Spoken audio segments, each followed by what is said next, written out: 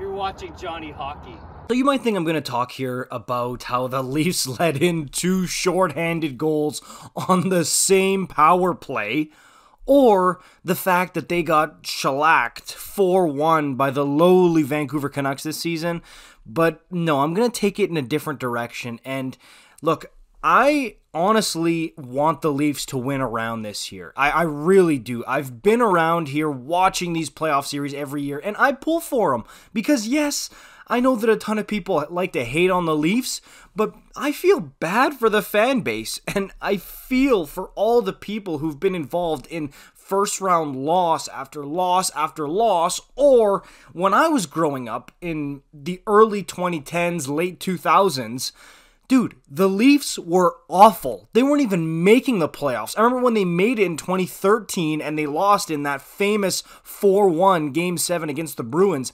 That was, to me, an anomaly. It was weird. I felt like I was in a different dimension watching the Leafs even making it to the playoffs. So now it's refreshing, honestly, to see a Leafs team that has a real shot to go all the way and seems to have almost all the pieces in place to do that after the trade deadline where Kyle Dubas was just cooking dish after dish after dish. But in yesterday's game, Ryan O'Reilly takes a shot off the hand, and you can see he's clearly in a lot of discomfort, leaves the game, does not return. Now, immediately, my head went to Brendan Gallagher about 6-7 years back, where he took a few really bad shots off of the hand, broke his hand, and that was quite a recovery process for Gallagher, where it was not easy, and he was out for a while taking that shot off the hand, and he came back with extra protection on his gloves because of that.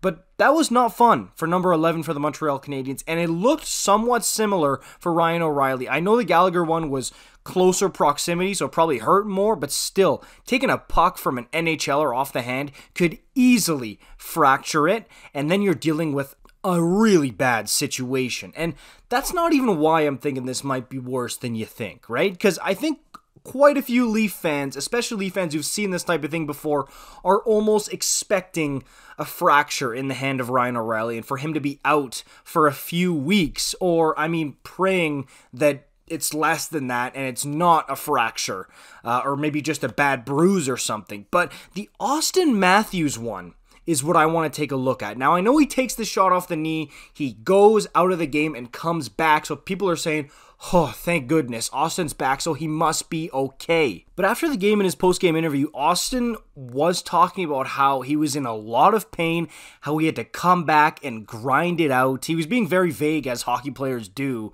but if you've been watching hockey long enough, you can read between the lines of what guys are saying. He also mentioned that he needed to do a few things for the injury to calm down, as he said, before he could come back into the game. And again, he mentions that he was in a lot of pain and that he had to grind it out. And Auston Matthews already has a decently sized injury history, and it's not uncommon for a guy to play through an injury that they probably shouldn't play through. And I'm not saying Auston's any different, but I'm saying that this might be worse than you think, okay? Because yes, Auston came back, which means he was good enough to play, but the way he was talking about it after the game, go watch that post-game interview from him if you haven't already, it did not seem good. It really seemed like he was fighting through it just to stay in the game, and one bad hit, one bad blocked shot, and this could really, really go south for number 34 of the Leafs. And even if it doesn't, let's say he does try to play through this here, it's another log in the fire of,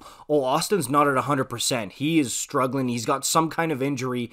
And again, if he tweaks it in the playoffs, dude, it's not croquet in the playoffs. Like, there's going to be some hard hits, some block shots. Like, if he does have a problem with his knee here, it's going to get amplified in the playoffs. So it might really not be good here for Auston Matthews, even though he came back into the game, right? Especially the way he was talking about it.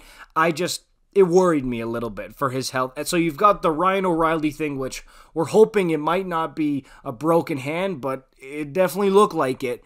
And you've also got the Auston Matthews thing where it really didn't look good. He did say it was a stinger, but it seemed like it went more than that, just the way he was talking about it so vaguely. And this is not the first time Auston's had an injury that he's had to sit through. So hopefully it doesn't get any worse for him and for two of these guys. Like, if O'Reilly and Matthews are both injured and not in the playoffs for the Leafs, I don't really need to tell you how catastrophic that is for the Toronto Maple Leafs roster. You know. So, especially going up against like a Tampa Bay. So, it's not good for the Leafs. It really is not. Let me know what you think about this. The comments down below as usual. Hopefully it's not as serious as it might have looked here.